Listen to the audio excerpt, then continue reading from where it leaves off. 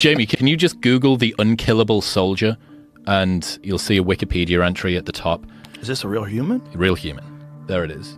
Lieutenant General Sir Adrian Paul Ghislaine Carton-Duart was a British Army soldier officer born of Belgian and Irish parents. He was awarded the Victoria Cross, the highest military decoration awarded for valour in the face of the enemy in various Commonwealth countries. He served in the Boer War, First World War and Second World War. He was shot in the face, head, stomach, ankle, leg, hip and ear, was blinded in his left eye, survived 2 plane crashes, tunnelled out to a prisoner of war camp and tore off his own fingers when a doctor declined to amputate them.